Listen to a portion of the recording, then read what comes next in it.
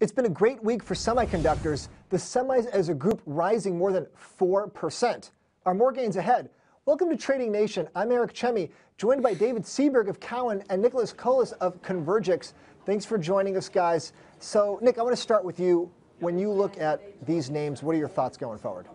Well, you're right. These stocks have had a very good move for the week, and they're up 32, 33% on the year. So I wouldn't chase them here, and you got to understand why they rallied this week, even though technology in general was weaker.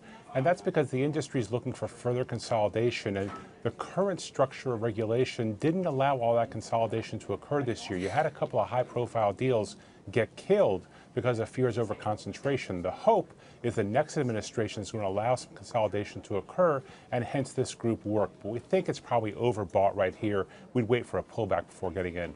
David, you think it's overbought, or for people that want to get bullish and they're thinking maybe they use semis as a way to chase the market, you think that's the right move?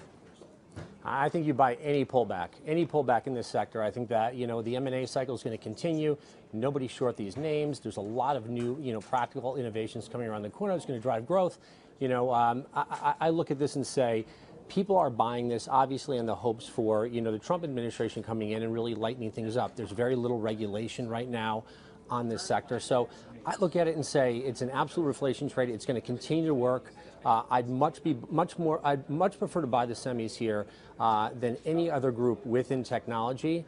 And I look at semis equal to, if I look at other groups within, the overall market, equal to a trade like the let's say the mid-cap banks, if you will, as an opportunity as well. So semis, I think into the end of the year you want to own them. Buy any pullback aggressively. I think you're going to do very well. Which semis in particular, though, if people actually want to pick some specific names?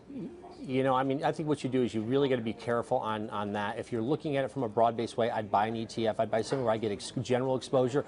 Given the fact that there has been M&A speculation forcing this group higher, there could be the fact that some of these names could pull back a little bit. So you can go out and buy one of these ETFs that gives you exposure to the semis and just really ride that until the end of the year. I think you have to be very careful. Earnings need to translate here. You can make the argument they're not cheap. That they are cheap, but there's been a lot of manufactured earnings. So we have to start to see real earnings pick up, if you will, before this group really lifts off. But I think that you can continue to own this easily into the end of the year and do very, very well. All right, so no names in particular, just go for the overall sector, get an ETF. Then I'm going to go back, Nick, just for some final thoughts. Do you agree? Do you buy any pullback, or do you think that's not what you're trying to do for the rest of the year?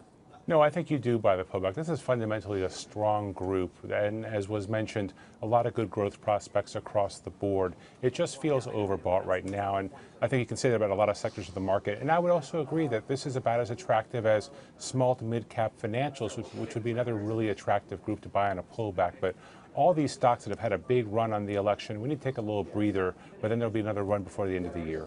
All right, well, Nick, David, thanks for coming on here on Trading Nation, and everyone else, have a great day.